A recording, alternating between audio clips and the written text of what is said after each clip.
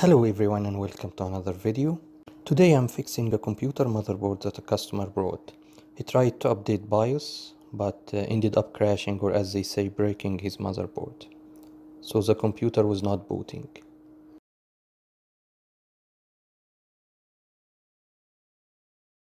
The only option available was to replace the motherboard BIOS chip. You can find this BIOS chip available on sale on eBay for about $12.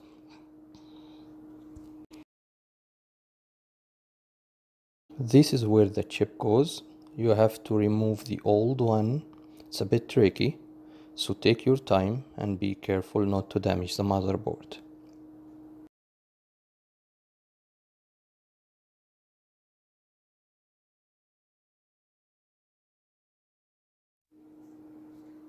This particular motherboard is an ASUS X79 sabertooth. It's about 6-year-old motherboard.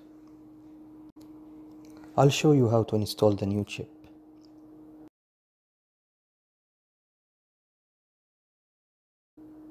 There is a tool available on eBay that lets you remove the chip easily, but since I don't do that often, I didn't buy it.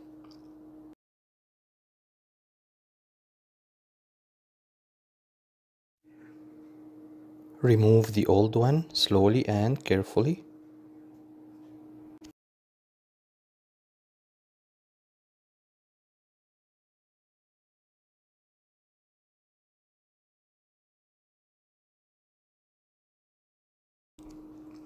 Put the new chip in and the computer should boot normally after that.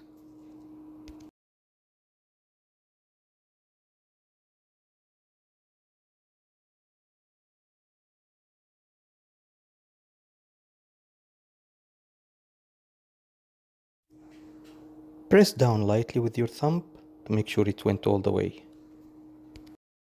The BIOS version here is 4701. This is not the latest, but at least I am happy to bring this motherboard back to life. And the computer is running. I hope you enjoyed this quick video. If you have any questions, leave the comments below. Take care.